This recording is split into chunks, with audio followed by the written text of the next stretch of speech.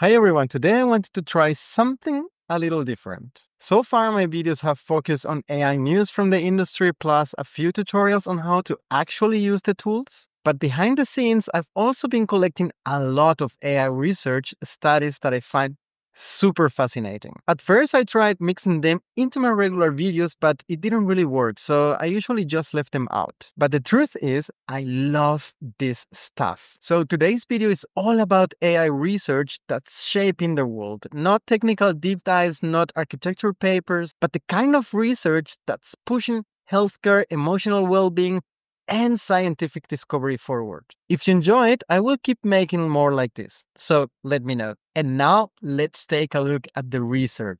A new study out of Charles Darwin University just pulled off something pretty incredible. An AI model that can detect endometrial cancer with 99.26% accuracy. That's not a typo. To put that in perspective, most existing automated methods top out around 80% accuracy. So this isn't just a small step forward. It's a major leap.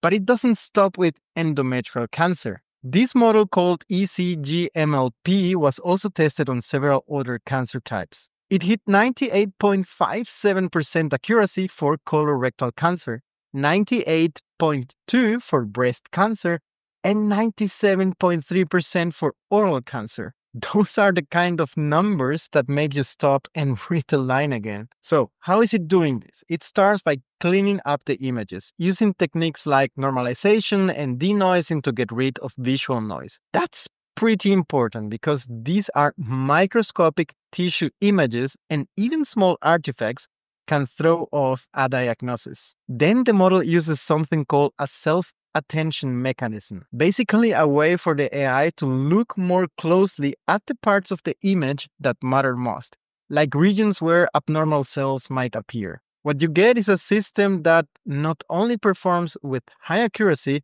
but also runs efficiently enough to actually be useful in real hospitals, not just research labs. This is not going to replace doctors, but it would help them catch things earlier, faster, and with more confidence. And with this kind of generalization across multiple cancers, you can see where this is going.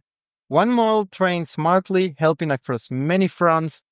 What a time to be alive. So let's continue with a study that OpenAI and MIT did together, looking at something we don't often talk about when it comes to AI: the emotional and social impact of using tools like ChatGPT. The study found that most ChatGPT conversations don't include much emotional content, no empathy, no support, but just information. But in a small group of heavy users, the people chatting with it a lot, the story was different. Their conversations were way more emotionally expressive, and some of them even said they considered ChatGPT a friend. That same group, the heavy emotionally engaged users, reported feeling more lonely and more emotionally dependent on ChatGPT. In other words, the more emotionally meaningful the conversation became, the more isolated some people started to feel. But, and here's where it gets interesting,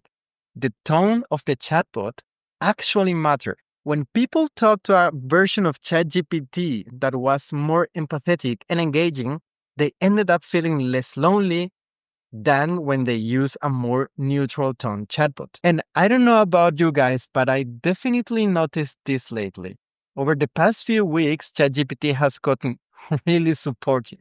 Whenever I ask it to fix something or give feedback, it's all "great job" or "that's such a thoughtful idea." It's kind of funny, honestly. It's like getting a little pep talk with every answer. I didn't mind the neutral tone before, but I do like this version.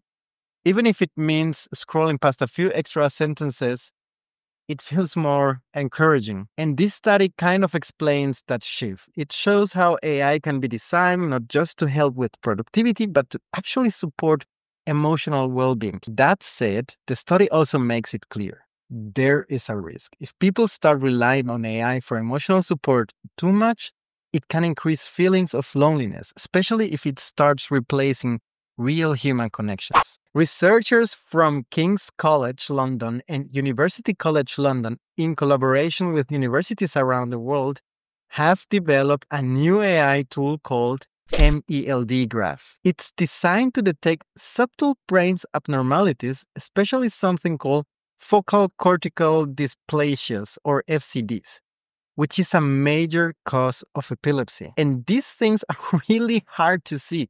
They're structural changes in the brain, but up to 50% of them are missed by radiologists using traditional MRI scanners. The problem is, for many people, removing these things surgically is the only way to stop the seizures.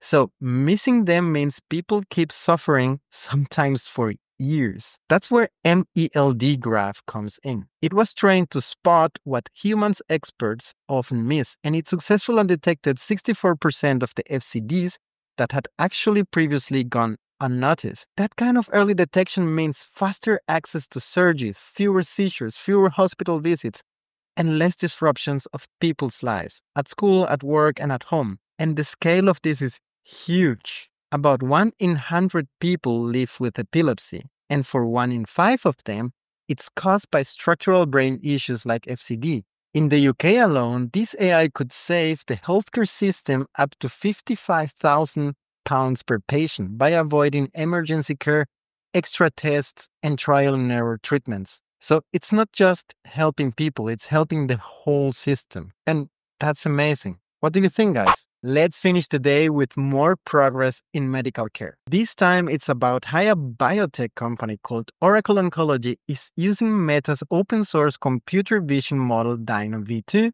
to help accelerate cancer research and drug development. With the help of this AI, they can analyze complex biological data and start identifying promising therapeutic targets much faster.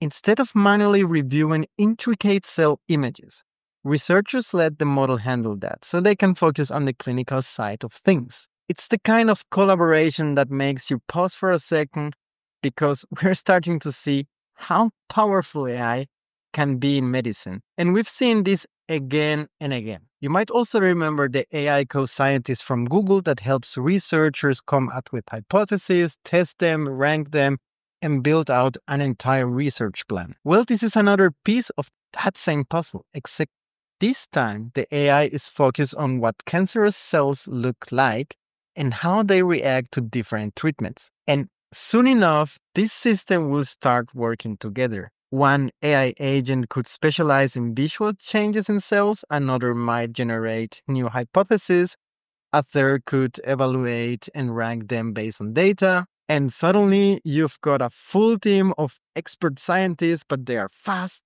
tireless, and working 24/7. It's still early, but the pieces are coming together. And maybe, just maybe, the future with better medicine, faster discoveries, and real solutions isn't as far away as it once seemed. Let me know your thoughts in the comments below. Now, you will find all the links to the research we talk about in the description below. And if you like the video, please give it a like and don't forget to subscribe.